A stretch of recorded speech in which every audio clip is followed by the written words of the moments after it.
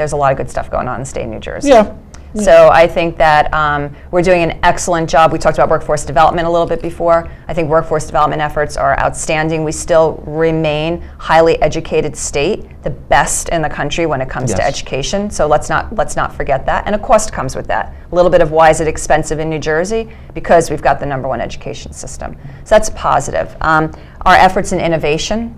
You know, I love the idea of taking the tour up and down the turnpike and seeing what's going on. So you start down South Jersey, you talk about innovation, and you see what's going on with Rowan University and their whole tech center around there. Okay, that's an innovation ecosystem ready to burst. That's a great opportunity for us. Come up to Central Jersey, we got Rutgers and Princeton, and all these great opportunities for innovation going on around there. And you go up to Newark, and you see NJIT and what they're incubating in terms of innovation, partnerships with Rutgers, and now you have Hackensack Hospital and Seton Hall creating another medical school. Cool, yeah. So you know you can go up and down the turnpike, and you can see all these great seeds that are going to lead to jobs and opportunity. And you know everybody's like bad-mouthing our incentive programs, but those incentive programs are trying to drive growth in the right places. And I think 5, 6, 7, 8, 9, 10 years from now, we're going to see those things flourish.